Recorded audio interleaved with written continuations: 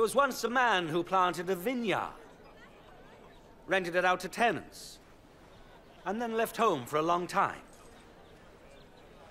When the time came to gather the grapes, he sent a slave to the tenants to receive from them his share of the harvest.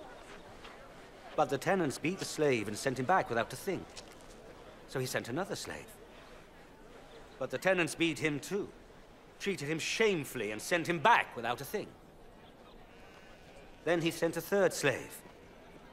But the tenants wounded him too and threw him out. Then the owner of the vineyard said to himself, "What shall I do? I'll send my own dear son. Surely they will respect him." But when the tenants saw him coming, they said to one another, "This is the owner's son. Let's kill him and his property will be ours." Tell us more, Lord. So they threw him out of the vineyard and killed him.